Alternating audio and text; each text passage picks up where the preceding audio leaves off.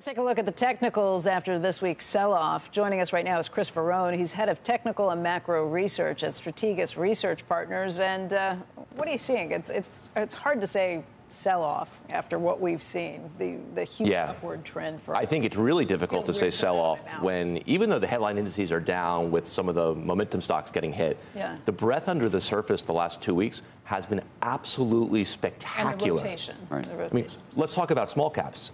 Last Thursday, they were 18-1 on the upside. This Tuesday, they were 17-1 on the upside. You just don't see days like that very often. And what's the gain been for the Russell 2000? It's been more than 12 or 14%. Yeah, actually, if you look at the 5-day gain, it's in the 99th percentile historically. When you've seen moves like that, it basically has locked in a really good next 12 months, kind of in the 20 to 30% range. So I don't think that's out of the question if you're looking a year out from here.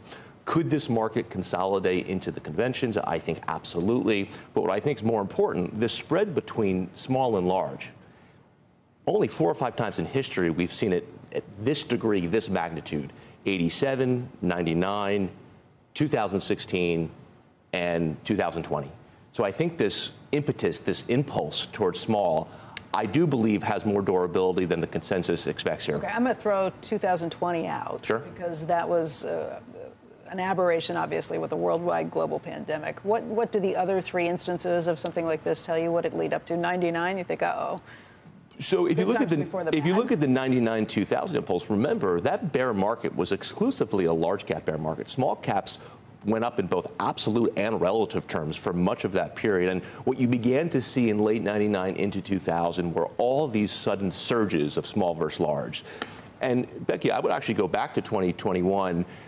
I wouldn't throw it out, and I wouldn't throw it out because it actually persisted for about 15, 16 months. So But under weird, massive government spending and crazy things that were happening. Yeah, so then I would wonder today, what does the market see to really catalyze the small caps here? Maybe it sees meaningfully lower bond yields. But if it's lower bond yields, that's one thing, and that could be the case, given what central banks are considering right now.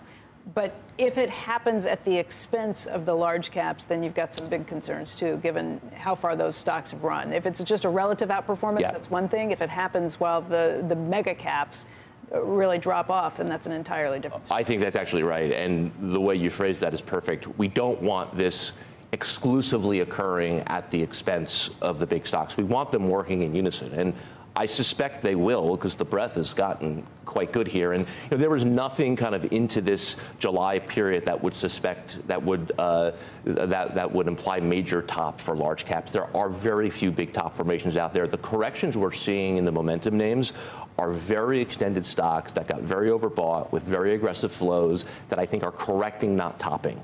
We can talk about semis, NVIDIA, Avago, Micron. They are not top formations. They are names that got very extended that are coming in here. I think ultimately those will be viable down the road. So you would say the signs here are all looking good at this point? Yeah, and I'm certainly aware of the reputation for a correction into August, September, particularly election year.